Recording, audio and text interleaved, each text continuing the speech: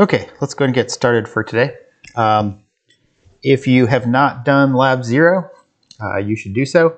If you have not done the pre-quiz kind of assessment that's posted on the course site, you should do that also.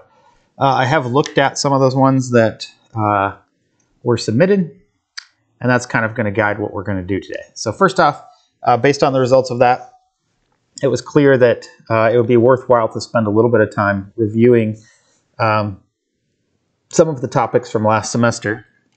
And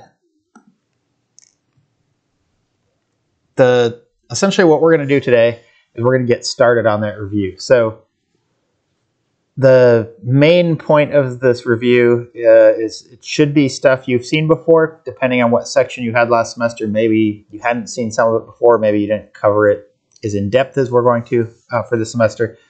But I want to make sure that we cover all that stuff, fill in any gaps that anyone has, and make sure that we're ready for the new material that we're going to cover this semester. So even if you feel confident in what you learned last semester, there might be some additional material in here that you haven't seen before. So I'd suggest you watch these the lecture today and the next few class sessions to make sure you don't have any gaps in your knowledge. Make sure you're up to speed, ready to go. So when we start doing the new material, you don't see stuff you've never seen before and are confused by that. So go and watch these even if you feel pretty confident in what you've learned. All right, so the review topics that we're going to go over the next few classes anyway, are going to be lists and sequences and dictionaries, object-oriented programming, which includes making classes, making instances from those classes, lists of objects, iterating over lists of objects, methods, attributes, things like that. Eventually, after we're done with the review, we're going to circle back to object-oriented programming again. And we're going to talk about a topic called inheritance a little bit. But for right now, we're just going to get object-oriented programming, a review of that. We're going to review some trigonometry, specifically used to move objects around in our game in a more natural way. We're also going to then do some physics simulation with that, where the objects can bounce off of walls in a sort of realistic way, have gravity applied to them, have forces applied to them, things along those lines. We're then going to look at making code modules, and then we're going to circle back to trigonometry again and use it to do some interesting effects kinds of things. So in other words, some non-physics type things with that. In other words, making objects that kind of don't just go in a straight line, but kind of wander around a little bit. We're going to use it to change the sizes and colors of things. Some really cool game uses. So if you watch a game and there's like a glowing health power-up that's kind of pulsing red to white to red to white or whatever, trigonometry can help us with that. And along the way, if I notice other things that I think might need to be reviewed, I'll go back and add that as well. So we have the next few classes kind of laid out in front of us here. All right, so let's get started. All right, so sequences and dictionaries are what we're doing today. You can tell that because that's what the title says at the top. And a sequence is basically a way to store multiple data items together. So rather than just a variable like x equal 10, a sequence allows us to store multiple things together. And we've actually seen a lot of these in the code that we've written previously. So for example, a string, that's a sequence of characters. It's more than one data item. It has an H, an E, an L, an L, and an O all grouped together as one data item. Colors, when you're doing stuff in Pygame and you have colors, like in this case red, 255, 0, 0. This is a special kind of sequence called a tuple. It's a collection of 3 numbers with these parentheses around it in the case of a color. We've also seen point lists, so a sequence of points, like when you say pygame.draw.polygon, it expects a sequence of points. Well, you can put those in there inside of these square brackets and say that's point 1, that's point 2, that's point 3. So those are all different types of sequences. A string is a type of sequence, a color tuple is a type of sequence, and a list of, in this case, a list of points. This is actually a list of tuples. That's a type of sequence. You could also just have sequences of numbers, sequences of strings, really sequences of anything. Now, strings are always a sequence of characters, and we've seen those like the player's name or the message game over. Tuples are an immutable sequence of data items. And what immutable means, immutable means not changeable. So in other words, once I create this color as 25500, it cannot be changed. It could be replaced with a different tuple, but I cannot change this. And the useful thing about that is it allows us to create things that we don't intend to be changed after they're created. Like, for example, this list of races for some sort of fantasy game, maybe. You don't want to have it as they're playing that suddenly the human class disappears from existence. It's always going to be there while the game runs. There are always going to be 5 of them. We're not going to add new ones. We're not going to take any away. This is just that. And that's the advantage of tuples being immutable. They can't change. You can't delete things. You can't add things. Same thing with a color. If I have 25500, red, green, blue, I don't want to have the ability to add another value to the end of it or take out the 255 and just have 0, 0. Colors always have to have 3 parts. So tuple is probably the right thing to use for that. Now lists are mutable sequences of any data item type we want. So in other words, I could have a list of scores. I could have a list of strings like here with the player names. But as we're going to see after we talk about the object-oriented programming review next class, you can also have lists of object instances. So you could have like hundreds of bullets on the screen all flying around at the same time. Each one, all of those bullets could be stored in a list that has 100. And because this is mutable, that means you can hit the space bar or click the mouse to fire a new bullet and have it created. That new bullet gets added to the list. The ones that hit the wall or leave the screen get removed from the list. And so think about lists as kind of like a tuple, but you can add things to them and take things away and change the items that are in there as the program runs. Okay, so every one of those sequences, sequence types that we listed, strings, tuples, lists, they all have some special operators that we could use on them because they're all a list of items or all a sequence of items.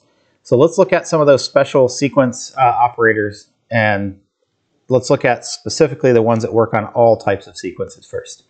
All right, first off is the in operator. The in operator can tell us if some item is in a sequence. So for example,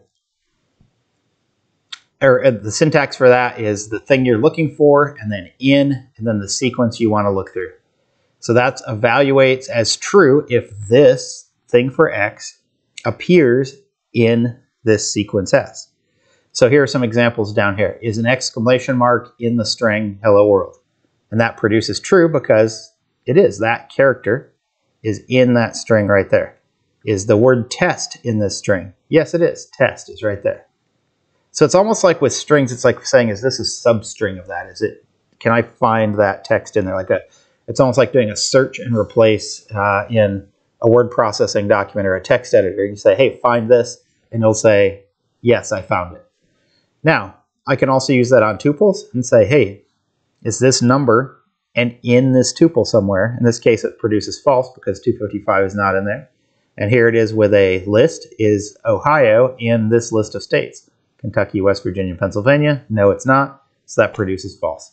So in can be really useful. So for example, you might say, try to use a healing spell in this fantasy game.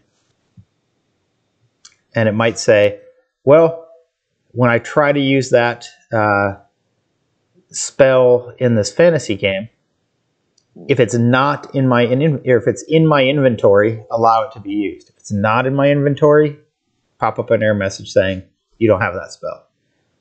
So in is really useful to say, is something in a sequence? All right, the not in operator works the same way. It's just it inverts the output. So in other words, here are all those same ones there. Is exclamation mark not in this? Well, it is in that, so it's not in that, so that produces false because it is in there. And the same thing for these other ones. So basically it produces true when X is not in the sequence, and it produces false when it is in the sequence. It's really just the opposite of the in operator. Okay, the plus or concatenation operator, we use the plus sign and we take two sequences and separate them with a plus sign. That creates a new sequence. That concatenation is just sticking one on the end of the other. So one right after the other. So we're kind of just like gluing them together to make a bigger sequences. So hi plus there produces the string hi there, all run together. Notice it does not add a space. It just sticks this string on the end of that one. And if I have two lists like this and say, hey, what's the list 10, 20, 30 plus the list 40, 50, the plus operator concatenates those two and makes a new list that now has 10, 20, 30, 40, 50. All right, the asterisk or repetition operator, that repeats a sequence some number of times. Now this one, it takes a sequence, use the asterisk operator, and then put a integer after that to see how many times you want it repeated. This has to be a whole number. In other words, you can't put 2.5 there. It doesn't make any sense. But what this does, it essentially just repeats this many times and concatenates it together that many times to make a larger sequence. So hi times 5 is hi, hi, hi, hi, hi, hi. 1, 2 times 6 is 1, 2, 1, 2, 1, 2, 1, 2, 1, 2, 1, 2. And we're actually going to use this repetition operator later on when we go to do some side-scrolling, tile-based side-scrolling games. All right, the length function gives the length of a sequence. In other words, how many items are in the sequence. If we do it on a string, it's how many characters long it is. If we do that on a list, it's how many items long it is. If we do it on a tuple, it's how many data items are in that collection, that tuple collection. It just gives the length of that sequence. All right, to pick an item out of a sequence, we use the square brackets after it. So sequence, square bracket, and then I. Again, this has to be an integer, and that's an index that we put in there. So index 0 is the first item in the sequence. Item 1 is the second item in the sequence. Item 2 is the third item in the sequence, and so forth. You can also index from the end. So if you put a negative number for I, it counts from the end. So -1 is the last item in the sequence. -2 is the second to last, and so forth, all the way back down to the beginning. So here's an example down here. S equal hello. So S sub 0 is that capital H. S sub 1 is the E. S sub -1 is the O at the end. It's 1. In other words, negative numbers say it's that number of spaces from the end. So 1 from the end. So notice that you can index that anyway. And the square bracket notation like this, essentially you can think of that as selecting an item out of a sequence. Now there's one thing to note. This is a source of some confusion and the source of some bugs that I see in people's programs. And that's, remember that the index values start at 0. So they start at 0 at the beginning of that sequence. You could also use... I apologize for yawning. For some reason, when I do these videos, I talk kind of quickly, and I end up not getting enough oxygen in my lungs, and the carbon dioxide builds up and triggers a yawning response. So it's not that I'm bored or sleepy. It's just when I'm teaching in front of the classroom and interacting with you guys is more time to breathe and talk and write and erase and laugh. And so that doesn't happen in the classroom, but for whatever reason, when I do these videos, that tends to happen more often. Okay, the next item up there is that square bracket notation can also be used to slice or select a subrange of items out of a sequence. So and the way you do that is rather than putting a single number, if you put a colon, it says start with this one and go up to, but not including that one. And these are index values that we put in here. So in other words, if I say slice from, and these are called slices or range selection, but if in Python terminology, they're usually called slices. So if we say I colon J, that says slice from index I up to, but not including J. If I leave off the one before the colon, that says start with 0, start with the beginning. It's just like if I put a 0 there. If I leave off the last one, that means go all the way up through the end. And if I put a third value with another colon, that says step by that many. So in other words, if I put a 2 there, it would start with this one and then skip one and then get the next one and then give that one, skip one. So in other words, if you put a 2, you'd get every other item. If you put a 3, you'd get every third item in this range, and so forth. Examples for that are on the next page. So here's an example. My sequence is game over loser. 0 through 4. Well, let's look at that. This is 0, 1, 2, 3. 4 is the space, but the 4, it's not including that. So we get just game. 10 colon. So 0, 1, 2, 3, 4, 5, 6, 7, 8, 9, 10 is the L. And then the colon says go all the way up through the N. So we get loser. To get over, we can go 5 through 9. So 5 through 9. 9 is the space, but it's up to and not including that. So we just get over. And then if we say start at the beginning, go up through the end, and skip every other one, we get the G, skip the A, get the M, skip the E, get the space, skip the O, get the V, skip the E, get the R, skip the space, get the L, skip the O, get the S, skip the E, get the R, and then we're done. So GM, V, L, S, R is what we get. And notice that slices work on tuples and lists just like they work on strings. I don't have examples of that, but you could slice items out of a list of items, a list of names, a list of numbers, or a tuple of numbers. They work on any of that. Same thing for selecting. Selecting, like we had back here, works on lists and tuples just like it works on strings. Okay, the max function finds the largest item in a sequence, or the maximum value item in a sequence. So if I use that on a string, strings are sequences of characters. It'll find the character in that sequence that has the largest ASCII code value. If I use it on a list of integers, it'll give me the one that's numerically the largest. And if I use it on a tuple, it gives me the one that's numerically the largest as well. Another one that works just like that is min, gives the smallest one. On a string, it's the alphabetically smallest ASCII character. On a list or a tuple that has numbers, it'll give me the numerically smallest number in that sequence. Okay, so lists are sequences that can contain lists of any other data items that we want to put in there. So to create a list, we basically use the square bracket notation like we see here. See the square brackets? And here I have a list of strings, and I'm storing it in this variable called professors.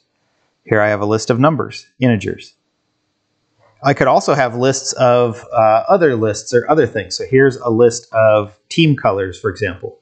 There's the red team, blue team, and this one is red and blue, so it's going to be a magenta color.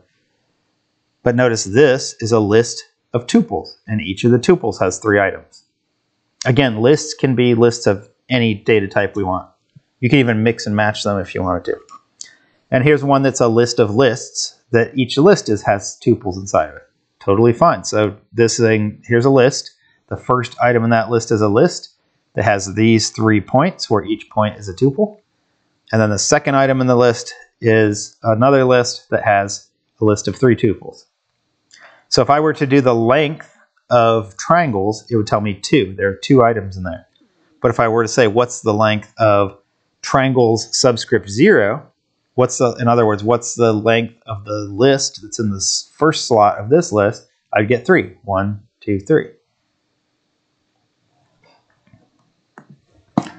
Okay, now we talked about this just a second ago, but we talked about mutable versus immutable. And it turns out that strings and tuples are both immutable, meaning that they can't be changed after they've been created. You could replace them with a new string or tuple.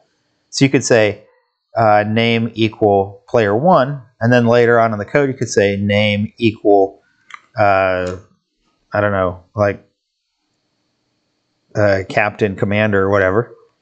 So you could do that. You could replace what the variable name is referring to, but you could not create a string like player 1 and then go in and change the individual characters of it because they're immutable.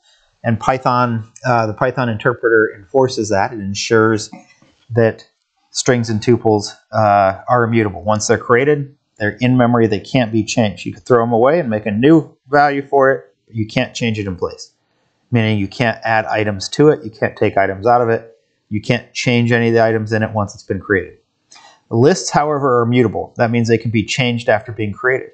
And because lists can be changed, we can perform some operations on them that you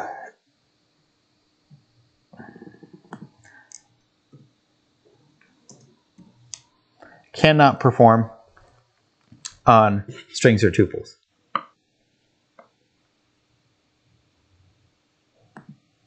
All right, so here is a set of list operations or operators of what we can do to them that we cannot do to sequences. So all of the previous stuff works on lists, but now we have some additional things. So additional list operators here. So we can actually go in and change an item, add an index to a new value. In other words, we're replacing a value in that list with a new value. We can also say take this slice out of this thing and replace it with something new. And this could be another list or it could be a single value, but this is allowing me to say, hey, take this range of items, take those out, replace them with another range. We can also delete an item. We can take something out, take out the item that's at index I. Or we could delete a whole range of things like trimming out, almost like trimming out a section of video, like editing it. You're cutting that out and collapsing the rest of it down. So if we had 5 items in the middle of a list that we wanted to get rid of, we could do that delete with a range of them. Those will all go away and the list will collapse down afterwards as if those things never existed. You can also append things to the end of a list, add an item to the end of a list. You can remove an item by value from somewhere in the list. Say remove player 1 from the players list. You can also insert an item, which is kind of like append. Append is like an insert that always inserts at the end. Insert, though, allows us to stick it in at a position. So I could say position 0, and that would make a new item at the beginning. Or I could say, in this case, position -1. That would stick it at the end of the list, just like append does.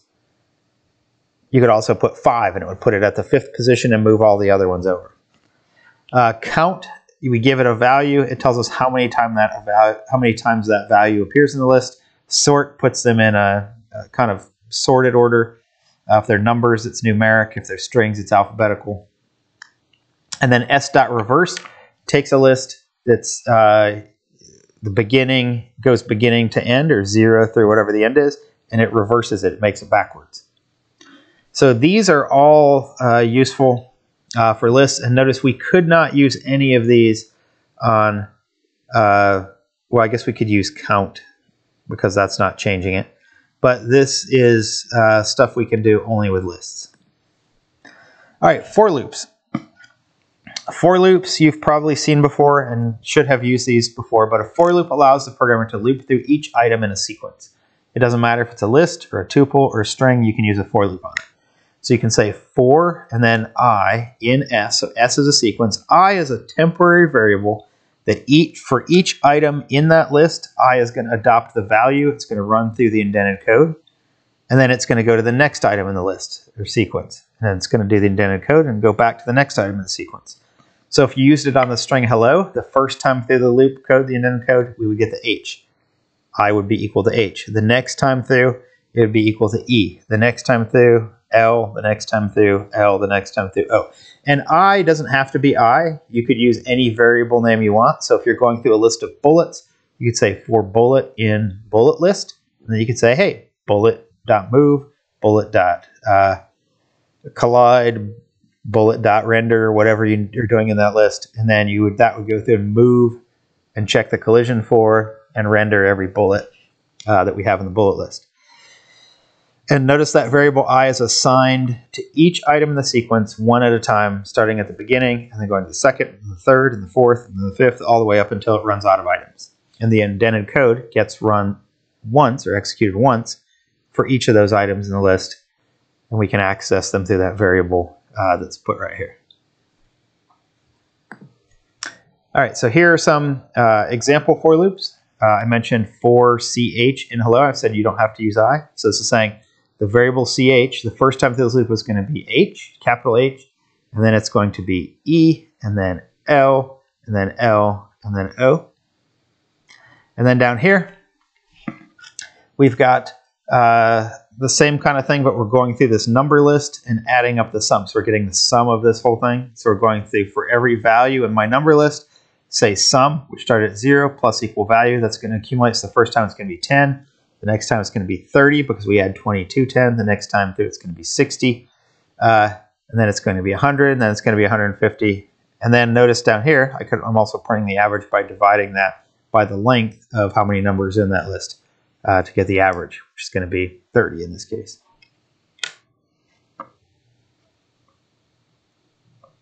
Or, no, that's not right, is it? Yeah. Yeah, that's right. Okay. So that gives you an example of how for loops work. And like I said, we're going to use for loops later on to iterate through lists of other objects. All right, so the power of lists, and as we see later, or as we will see later, they're going to be very useful. Since lists can store a sequence of anything, we can store lists of game objects in there. We can make lists of sounds. We can make lists of textures. We can make lists of players who are currently connected to the game. We can make lists of levels. We can make lists of inventory items. We can make lists of bullets. We can make lists of non-player character objects. We can make lists of particles that we're using to have particle effects like sparks or smoke or whatever. So tons and tons of stuff. Achievements, quests, high score lists, whatever you want. Lists are a very powerful thing. So we're going to see lists again and again in the code that we write later on. So make sure you have a pretty good feeling for how they work. All right, now, the next topic I want to cover today is, and really this is probably the last thing we're going to do today, and then I want you to kind of play around with some stuff and make sure you get the Lab 0 and the pre-quiz done. But let's get through the material today, and I'll mention something at the end here. But dictionaries. So dictionaries allow you to store data in pairs, just like a real dictionary. In other words, if you have a dictionary, it has a word, and then it has a definition that goes with that word. In other words, it's associating a dictionary definition with the word that you look up. So for example, you look up, like, I don't know, at the beginning of the dictionary, aardvark. That's the key, is aardvark. That's the word we're looking up. And then the definition would be like, I don't know what the definition of aardvark looks like, but it'd be any species of long-nosed, are they marsupials? I don't know what they are. Anteater-like species that live in wherever they are. And it would have some other information there. I guess I just proved to myself I don't exactly know a whole lot about aardvarks except what they look like. But the idea there is, in Python, we're storing something similar, that we have a key or a word, and then we have something associated with that word. And in Python, those are called key and value. So the key is the word that we're using to store the thing under, and the value is the thing we're storing associated with that word. So the key can be any data object. The value can actually be any data object. So we're just saying associate this data object with this data object. So the key is used to look up the value. So in other words, I can say, hey, look up the score in the scores dictionary, look up player 1 score. The score value can be stored with that. Now, dictionaries, you create them with, just like you create lists with the square brackets, you create dictionaries with curly braces. And the curly braces, you can actually create an empty dictionary. This is a dictionary with no keys and no values in it. Or you could initialize a dictionary that has some keys and values already in them. And this looks a lot like a list when you create a list, but there's one key difference, and that's the colon character in here. So the thing on the left is the key of each colon. The thing on the right of the colon is the value. So player 1 is in the dictionary. If I look that up, it'll have the value 0. If I look up player 2 in the dictionary, it'll have the value 100. If I look up Paul in the dictionary, it'll return the value 1337 to me. So once a dictionary has been created, items can be looked up using those key values. So to look up an item, we use square brackets like you do with a list, with a select, but rather than putting a number of an item, you put the string or the key that we want to look up. So in other words, it's saying, hey, in the scores dictionary, select or look up the key Paul, and this will return the value 1337 in that spot. So so that when this runs, the print will say Paul has a score of 1337. So dictionaries are mutable, like lists are, meaning that once you've created a dictionary, you can add more key value pairs to it, or you can delete ones out of it. So to add a new key value pair, you don't even need to do something like append for a dictionary. You can just say, use the name of the dictionary, square bracket, a name of a key, and then assign a value to that key. So if Jason, which doesn't exist, which it doesn't, right now we have player 1, player 2, and Paul. So this is going to add a new entry to the dictionary called Jason that has 8357 stored in as its value. So items can also be deleted from a dictionary by using the key. So you just say del, and then inside of the scores dictionary, delete Jason. So we create it. So the code createth, the code can also taketh away, just like we have down here. So note, if you try to look up an item that doesn't exist, you'll get an exception. So if I, for example, say, hey, in the scores dictionary, print out the score under Jason after I've already deleted it, you'll get an exception that says a key error. And what a key error exception is, it means that thing wasn't in the dictionary. I didn't find that. So kind of like if I gave you a dictionary and I told you to look up the word, I don't know, like Vumpler, and you tried looking up Vumpler in the dictionary and you couldn't find it, you would then tell me I couldn't find that. It's not in here. Python does the same thing. If you try to look up a key that doesn't exist in the dictionary, for example, if I tried to find the score for the player Vumpler back here, it's not in there, it'll throw an exception, and that'll stop your program unless you have error handling around that. We are going to talk about error handling a little bit later in this, not today, but later in a future class. So your program doesn't completely crash and stop. It'll actually, you can handle that and say, that's not there. All right, so dictionaries, you can also change the value stored under a key if you want. So you almost like changing the definition if you want to. So let's say my score back here, remember, it was 1337. Let's say I got finished a level, I got some points. I could change the value that's stored under this key by just doing an assignment just like you would to create it. That'll replace the value that's there. You can also get the number of entries that are currently in the dictionary by using length, just like we did on a list.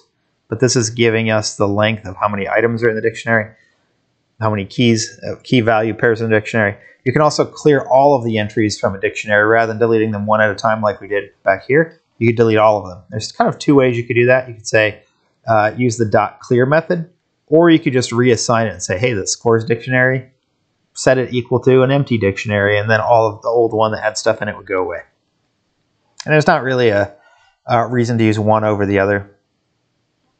I tend to use this second one, but I don't think there's an advantage or disadvantage to either one. All right, there are other dictionary methods as well. One of them, so let's just quickly take a look at those. So one of them is hasKey, and basically what hasKey does is it'll return true if that particular key is in that dictionary. So for example, if I say hasKey Jason, and Jason has a key in the dictionary, it'll return true.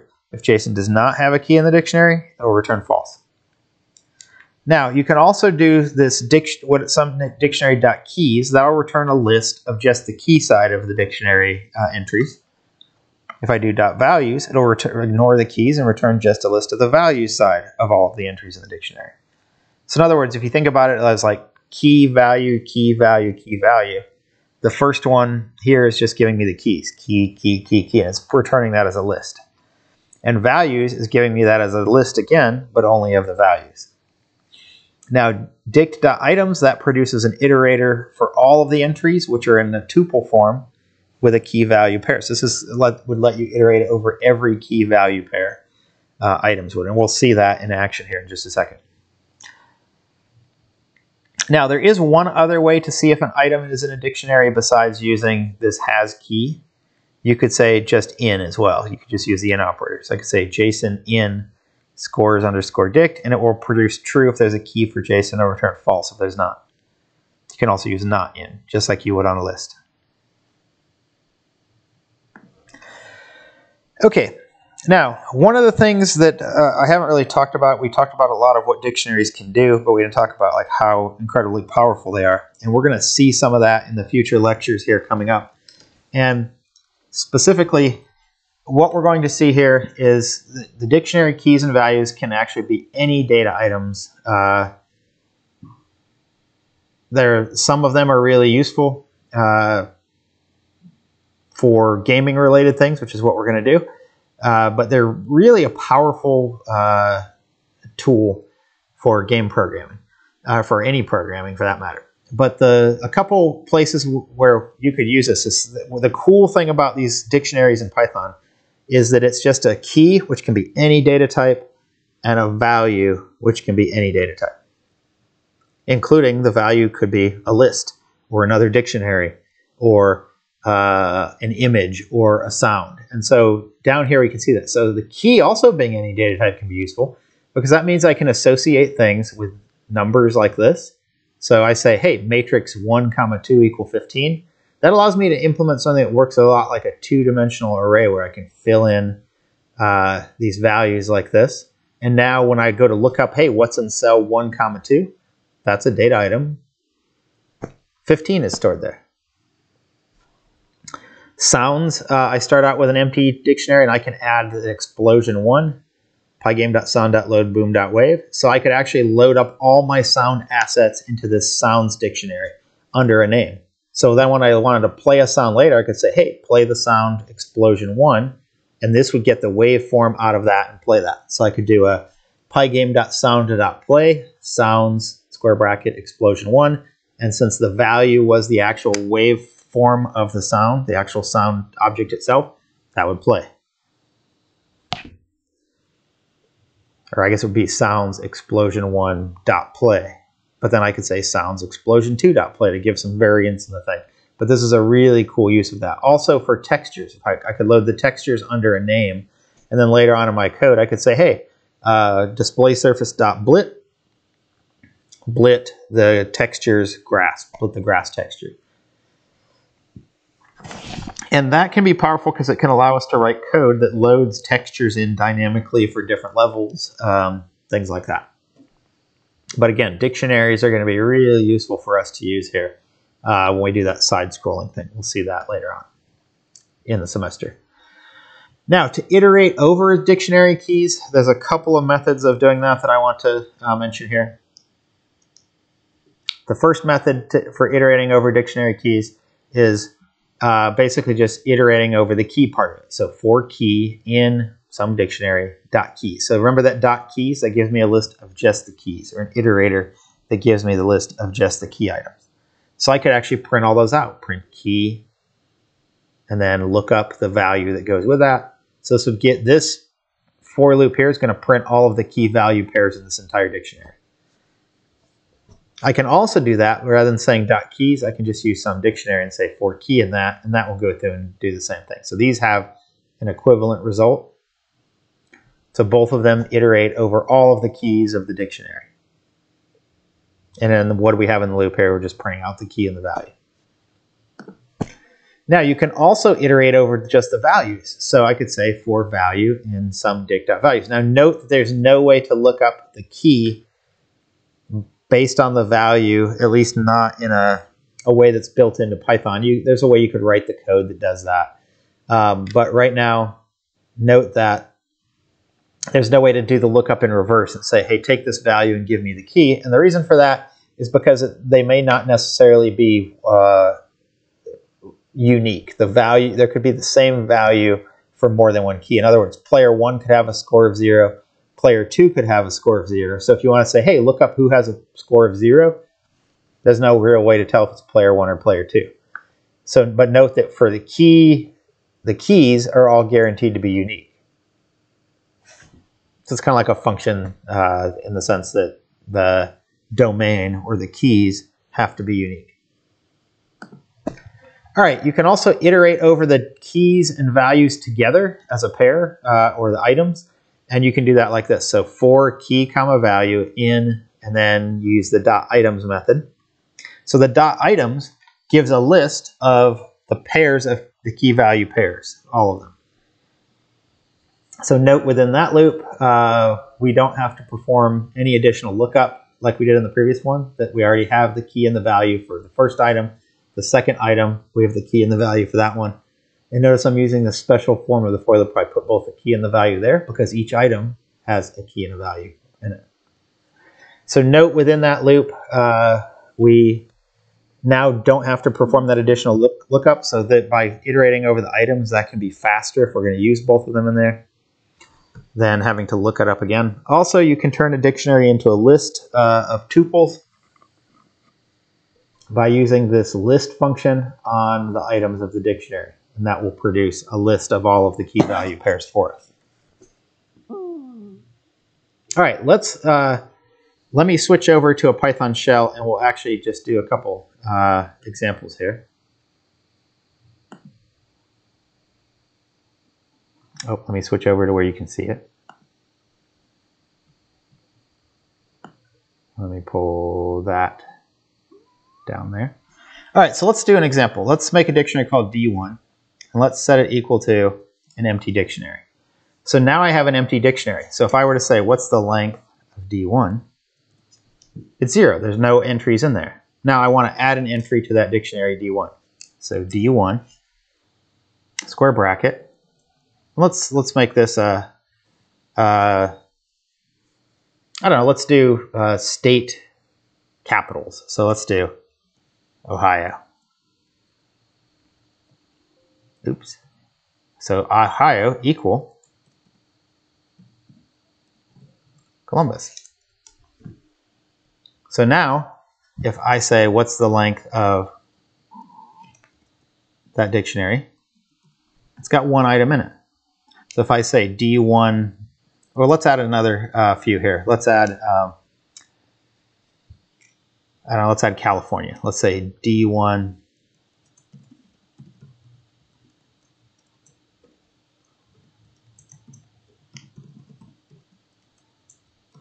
Let's add another one. Let's say North Dakota.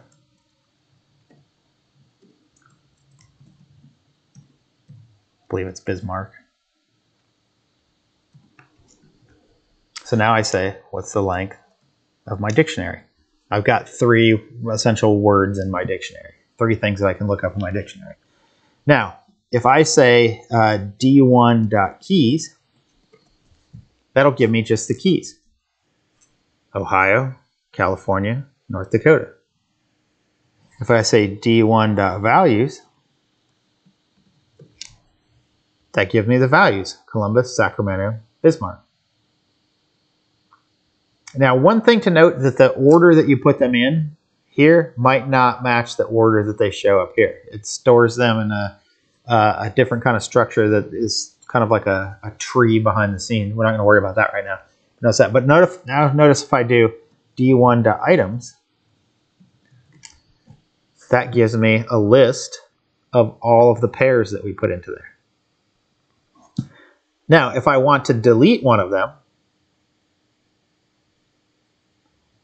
let's add one more to this. Let's say D1 square bracket West Virginia. Oops. Yep. Equal Charleston. So D1.items. And I want to show you something here. Notice that, here, let me move that up so you can see it.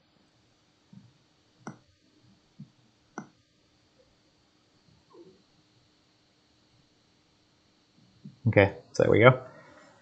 So one thing to notice here is now I've got 4 things in my dictionary. Let's say I want to show you that. Remember we had that list of D1.items.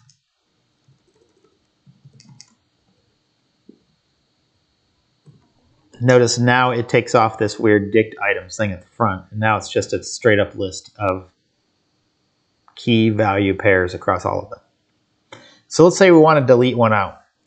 Well, let's add one more and then we'll delete it out. So let's add Texas. So D1 square bracket Texas equal Austin.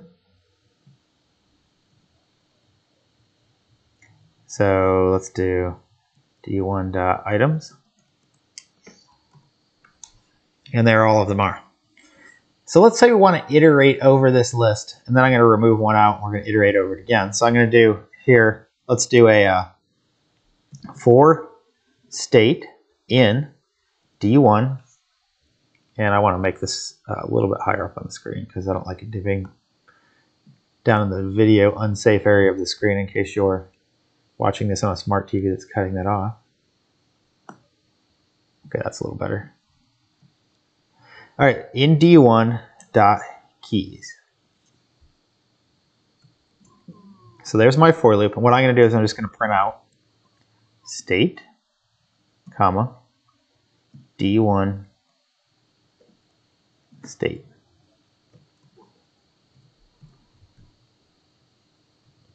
Oh, I need parentheses on that. That's a method, so let me try that again.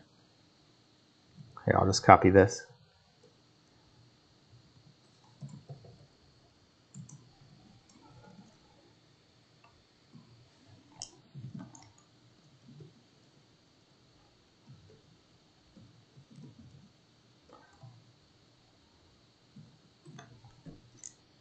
Ohio, Columbus, California, Sacramento, North Dakota, Bismarck, West Virginia, Charleston, Texas, Austin.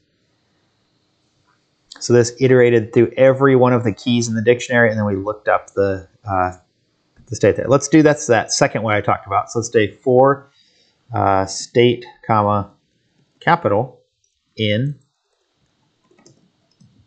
D1.items. And now here, print state capital. And notice we get the same result. Notice this is getting both the state and the capital, the key and the value at the same time, and then printing them out at the same time. Now let's delete one. All right, so DEL, in this case, we're going to do dictionary 1, square bracket. And let's say Texas finally succeeds in seceding from the Union. So it's no longer a state, so we need to remove it. So we're going to remove the entry for Texas. That worked.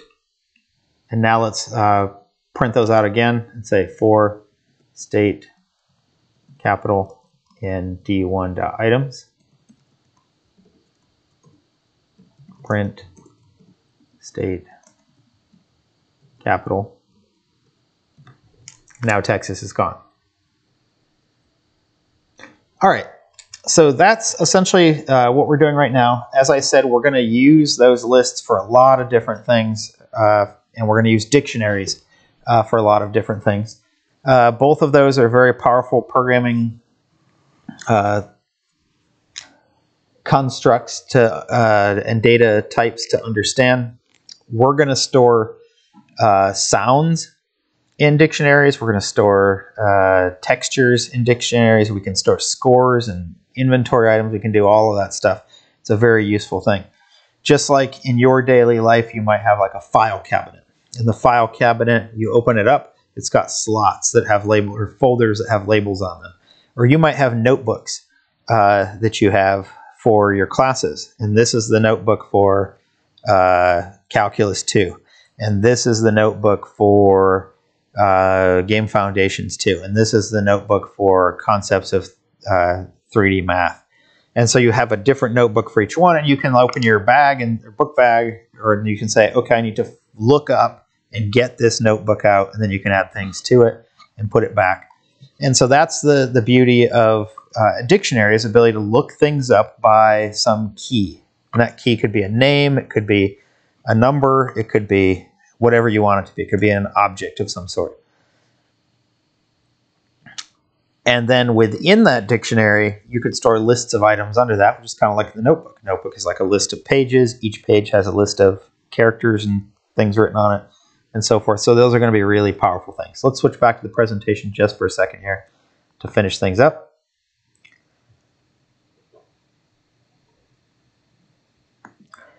Okay, so here we are back at the presentation.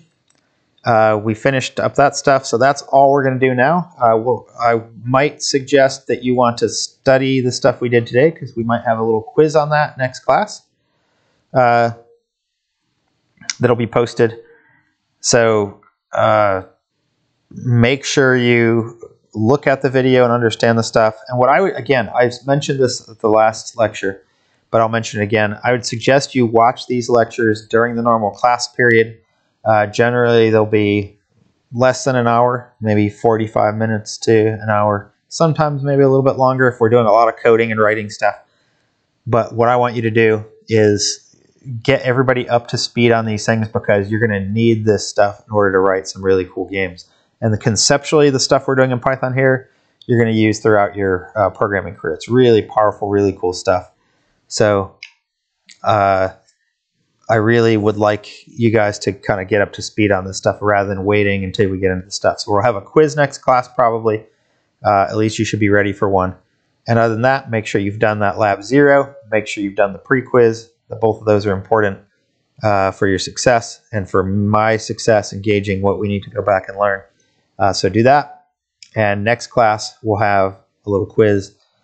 Maybe we'll get started on a lab next week sometime as well. But that's it for today. Everybody stay safe, wash your hands, wear a mask if you're out and about, and I'll see you soon. If you have any questions or problems, send me an email, give me a phone call, let me know.